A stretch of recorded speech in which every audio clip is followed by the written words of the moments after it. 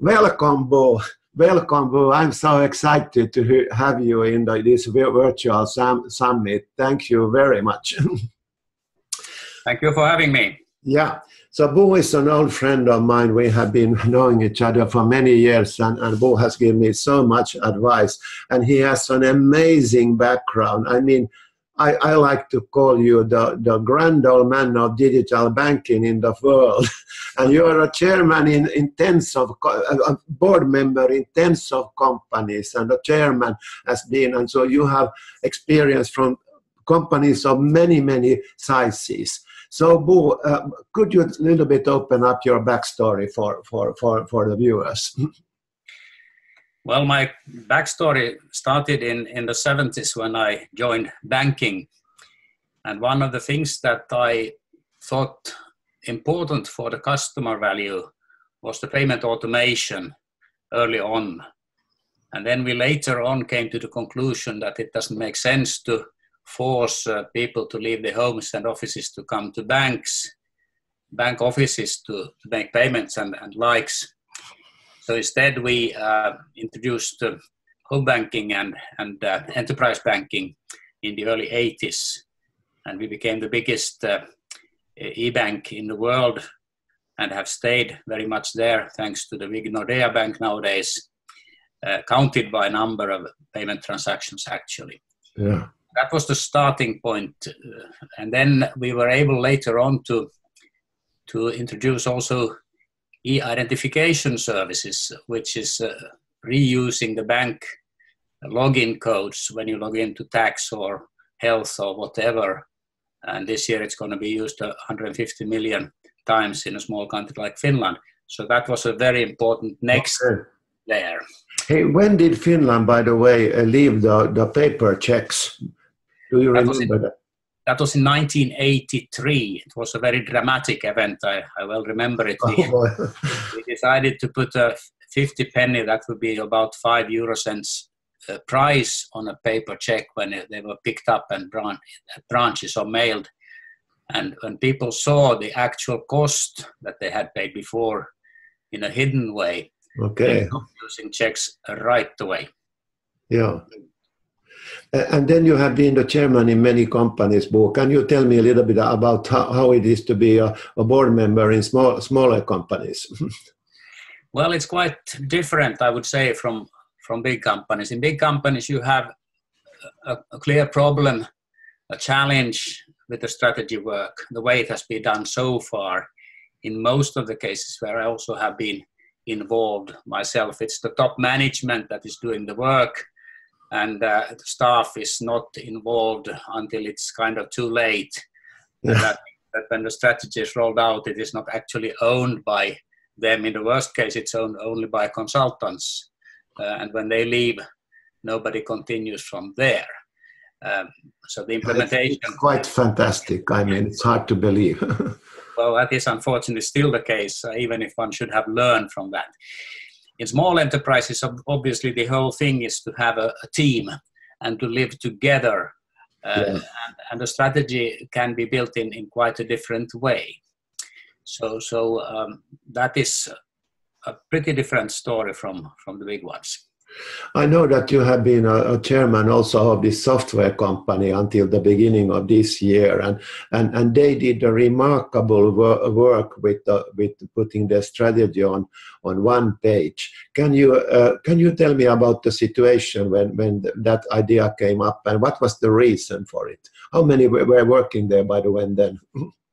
About 30 people altogether, a little bit over.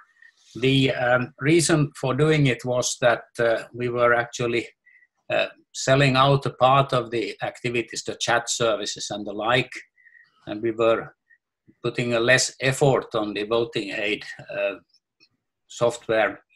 And then we needed to make it a clearer mission.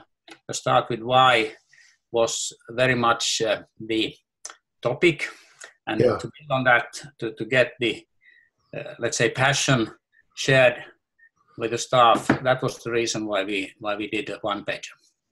So you followed the work from the board. So how did they do it? What was the process? it was really a question of involving the staff very much there. It was also done in connection with the Great Place to Work competition, where we actually managed to come out as the winner.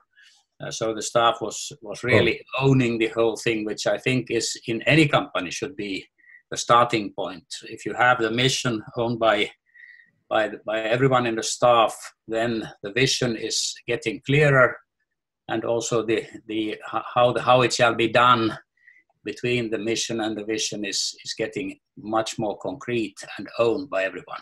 Yeah, well, we have been also talking with you about this word purpose. And the relation of the word purpose to mission and vision. So can you a little bit give your views on that? Yeah, I very much equalize mission and purpose with each other. So the question is really that you should ask yourself, why is this company existing in the first place? What is its purpose? What is its mission? And then many people say that's to earn money. Yeah, that's absolutely not the way to express it, because then you won't earn the money. People do not buy what you sell, but why you do it, that is kind of biology. So it's pretty clear. Simon Sinek is very clear on that in his TED Talks. Yeah. I think that has become one of the most seen TED Talks in the world. So it is actually implementing companies very much more than people perhaps remember. Yeah, I have also the experience about vision that I think I visited some 300 companies, and you know, I know the vision before I go into the door. And because they all tend to have the vision to be the number one or leader or synonym to that. So now we're thinking is that why do we need to state that kind of vision? Couldn't we have a purpose that evolves in the future? What do you think about that, Bo?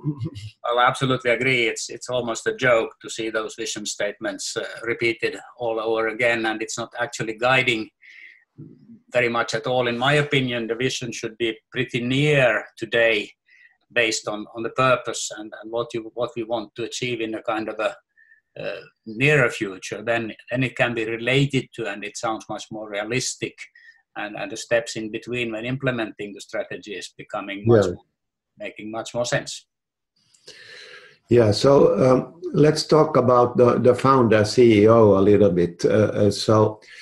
You've seen a company with 30 people. So I heard from many founder CEOs that they, when they come up to 25 people or something like that, they start to almost be burned out because they can't anymore be in every meeting, you know, and then the people tend to go in little bit different directions, and then the need to align the company better but in your case, we had this, you sold a part of the company out, and that was the great need to crystallize what is left.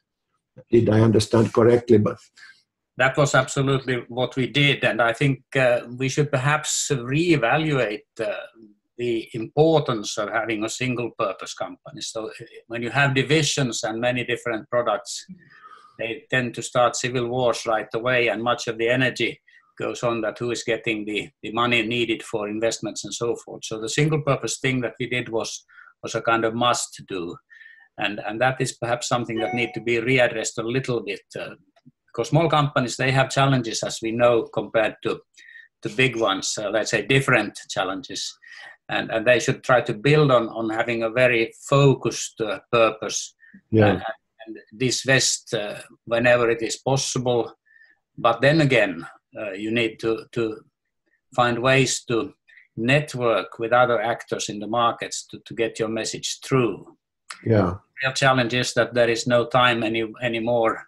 The attention span has shrunk to 8 seconds, and if you try to get in there alone all the time, you may have problems. Yeah, it's true. And then what I was going to say to you that. What kind of comments did the personnel give from when they were involved in the strategy work? Did you hear directly from them, and how did it affect the mood of the company? Well, I think it was the basis for actually winning the Great Place to Work competition, that it was like one person, the whole company the level of enthusiasm was absolutely great. Yeah. And that you can't, otherwise you can't do that. So it was a fantastic experience. Yeah, yeah. So now when the situation came to that point that they had now the new strategy, and now starts the, so to say, the implementation. What is your experience of that, Bo, also in other companies? What happens then?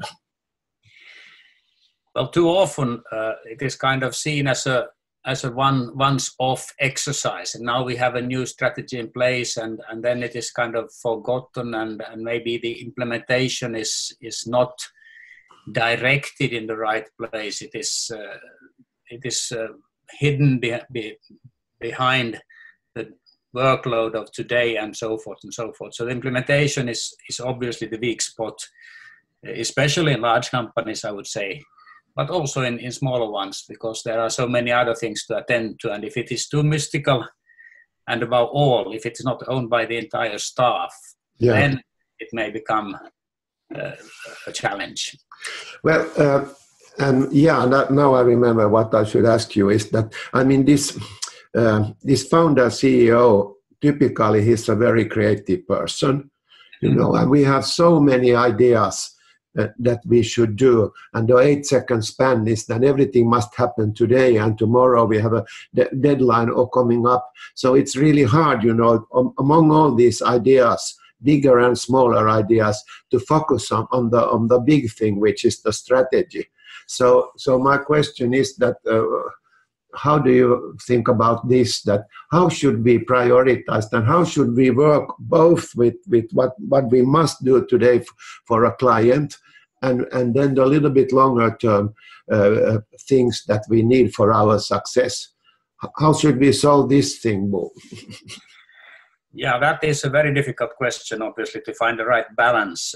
You need to know where you are heading in, because you have a purpose, you have to get somewhere to the vision, which has to be pretty near in the future. And if that is clear, then you have, and owned by everyone, then you have a pretty good possibility to try to find a balance.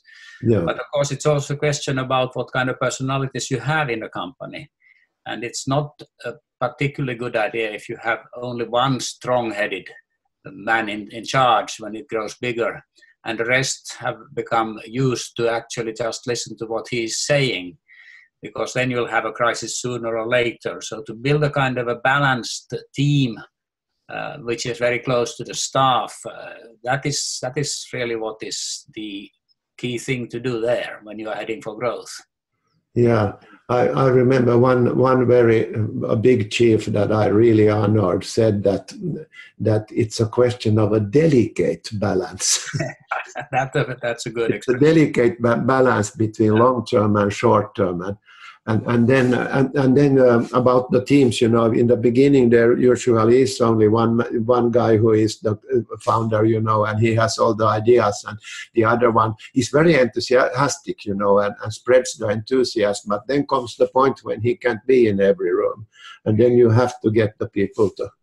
Well, it is of course very clear that there is nothing as contagious as enthusiasm, except one thing. That of enthusiasm. That's even more contagious, but there's always a danger with this enthusiasm. If you have a very inspirational story to go, it may become too enticing that you actually run over the cliff. You don't remember to question. Everything has to be questioned one way or the other, and this is something that is actually happening in the startup world pretty regularly, as I've seen, that you actually start believing in your own bullshit, and that is not a good idea. So what is your best practice that you have seen about how to manage this, and when you have written a strategy and you have this big idea now, but then to be sensible to the surrounding and what the customer said, and agilely direct yourself to a new direction? How to do that? To update the strategy, so to say. Well, I think a strategy should be updated all the time. And that is a process that we haven't seen actually being implemented as a kind of a philosophy.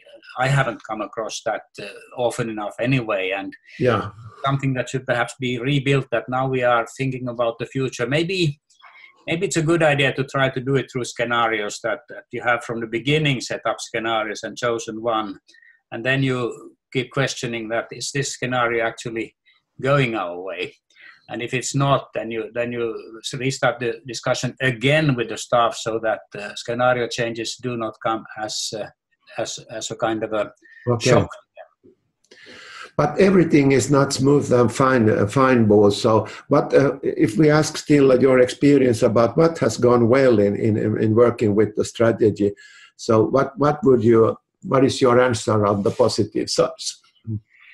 On the positive side, if you get the mission and the purpose in place, that is setting the organization to fire. That is leading to good sales, and that is leading to good profits in that order, of course.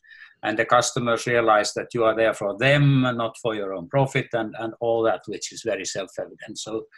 And then if you have done that with the staff, then the implementation is way easier, because everyone is kind of responsible for it. They have had the right to speak up, and they have actually formulated it together. So that's a kind of a no-brainer.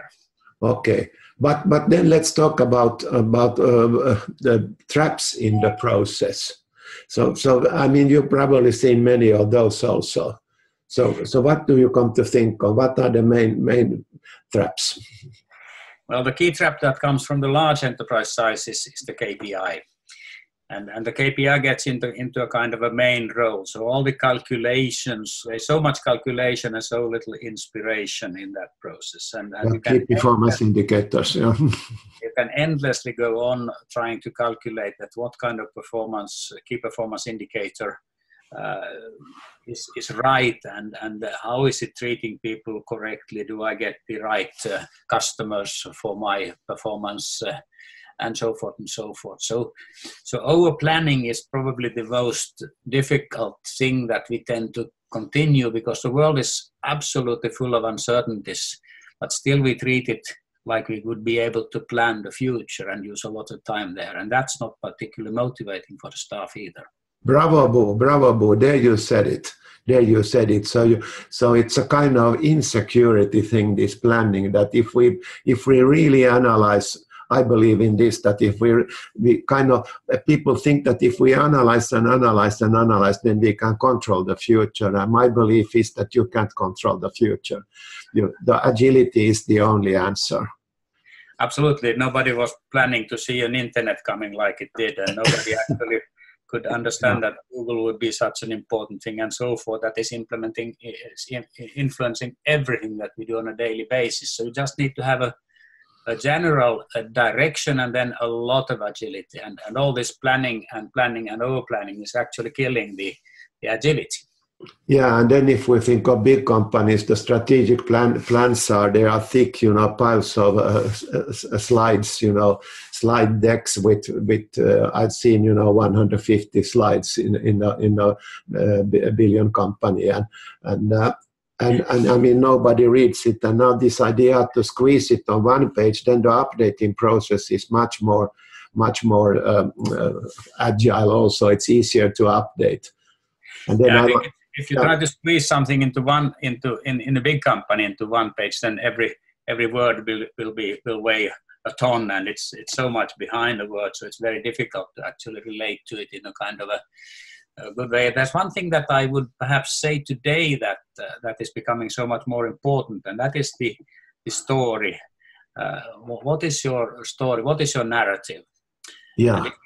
If you can't have a proper narrative, you won't be successful. If you can't tell your customers into this 8-second, or your staff, that what is it that we actually are doing what is our purpose in practical terms, then you will have problems, because 8 seconds is 8 seconds, and that's a totally new situation that we actually have coming now here.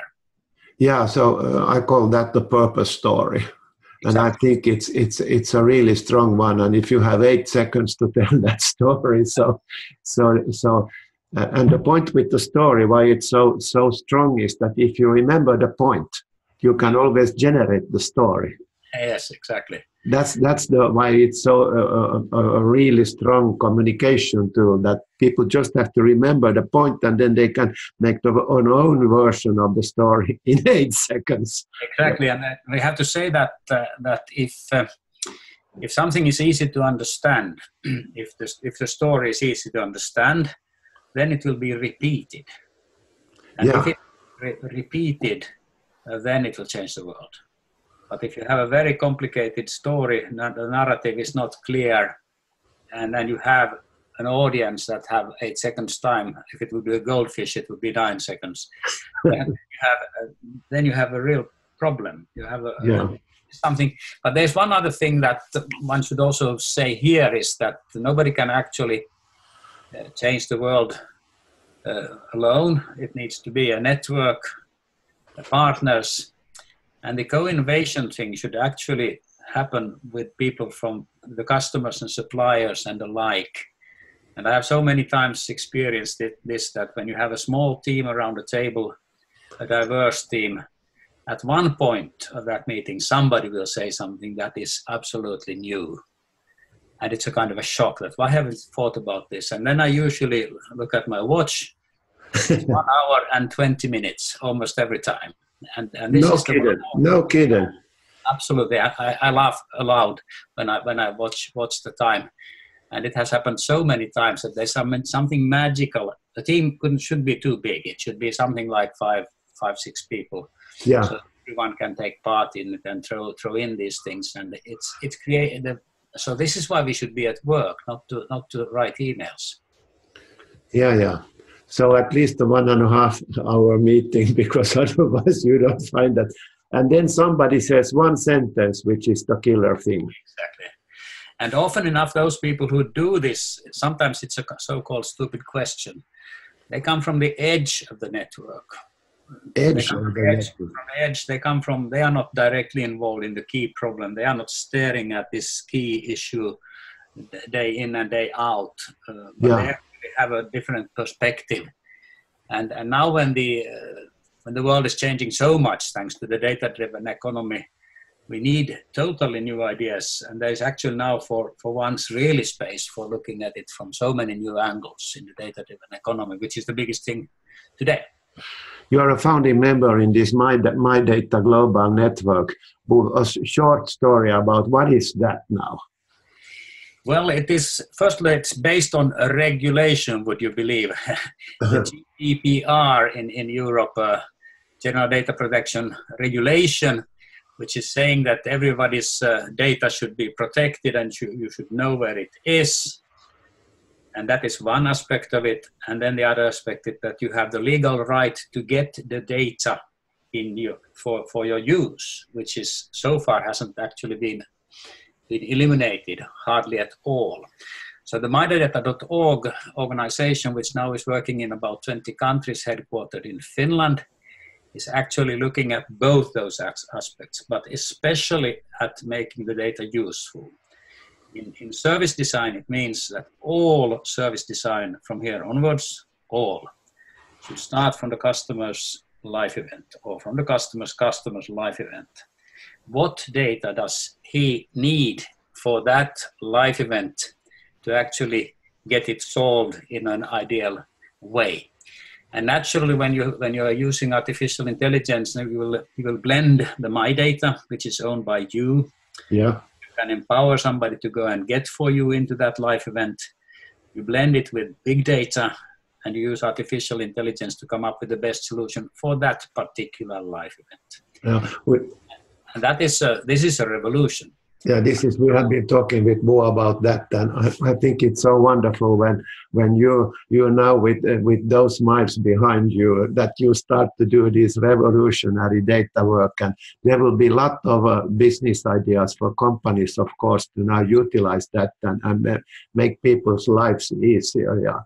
So well, I hope that you will get a lot of people to listen to your stories when you are building this up now, because I think this is really for everyone. Yeah. You don't have to have a big artificial intelligence robot for thinking about people's life events and what data they need. it can be very simple. You can actually just add one link to some data in your service, and they will see that you're actually caring for there. And there are two kinds of people: those who don't have time for surfing around and collecting the data anymore because we have invented so much time saving, time has run out altogether. And then the other, those who don't have the capability, and they can actually, who do not actually use internet at all, they can give you a paper-based power attorney as a service provider. Go and get my data on the net for me and bring it back to me over the phone or in the letter or whatever. So this is really democratic. And one thing that I should stress here is that this is also equalizing the playing field between large companies and small companies. Finally, small companies get access to big data in a totally different way without using the Nielsens of this world. Wow. Wow. I love that one. Hey, Bo, what would be your advice now for a small enterprise, medium-sized enterprise in strategy? That what would be your top 3 advice or top 2 advice for how to work with strategy? Number 1, the purpose, and call in all the staff and say, okay, what is our purpose, and how is this purpose playing into our customers or our customers' life event? How can we actually in that life event make his life easier, better, more profitable, and all that? And think about it, many rounds, and get that done. Many rounds, yeah. That's number 1, and it can be very small things. When you learn to catch one piece of data that you should actually bring to your customers' life event, then you are already on the right road. So that's number 1. That's number 1. So do you have something else still? It's number 2, or is this? Shall we leave it as the big one, number 1? This is the big one, but of course it means that you have to all the time try to meet new kind of people every day. So don't stay inside the company, that try to get them there. Yeah, that was the network advice, yeah. That's the next, the 1 hour, 20 minutes thing, when you have also outsiders in that discussion. Yeah. Hey, Bo, thank you for sharing your thoughts. It's very valuable, and I admire you in that sense that you have this great career behind you. How many countries have you been having these presentations? You mentioned once to me. What did over 40? What was it? It was close to 70 actually. 70? Yeah, it started with e-banking, and then it became e-ID and e-invoicing, and now it's big data and my data and so forth. So it's not only the banking story, but 70 countries Bo has presented his ideas for different audiences. Wow. Thank you so much, Bo, for joining this and sharing your thoughts and your advice. And I think many of us now will really listen to this closely and twice or 3 times to really internalize what you are saying. Thank you, Bo, and happy work with your big task. Thank you very much. Thank you. Bye-bye.